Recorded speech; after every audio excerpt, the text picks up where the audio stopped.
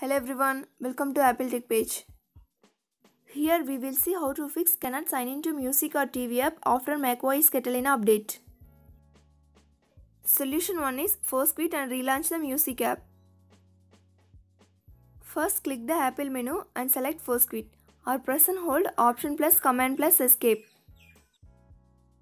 Next you can see force quit applications. Here you have to select music and click force quit.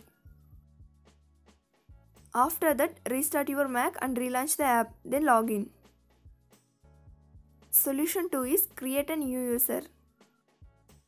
Click Apple menu at top of the screen, then select System Preferences. Find and select Users and Accounts. Now click the padlock icon at bottom and enter the admin password to unlock. Then click plus icon to create a new account. Now create an account by selecting the administrator name in the drop-down menu and fill the required field. Then finally click Create User. Exit from System Preferences. Then log out of your Mac. To do that, click Apple menu and click Logout. Now log back in using your new admin account. Then you will see a setup screen. Then follow the on-screen instruction. Then enter your Apple ID and password. After completing the setup process, open Music app and try to sign in. If you don't want old admin account, you can delete it. Solution 3 is select Music under iCloud.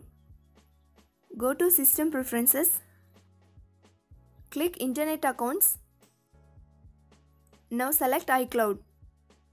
Check the box for Keychain and Music. If already checked, then uncheck the box. Wait for a few seconds and again check the box. Solution 4 is turn off firewall. Click System Preferences from Apple menu. Find and select Security and Privacy. Now click the padlock icon to make changes. If firewall is turned on, then turn off firewall. Solution 5 is using terminal command.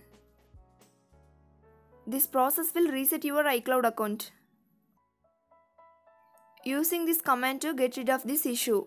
After the first command, enter the password, then click enter and proceed the next command.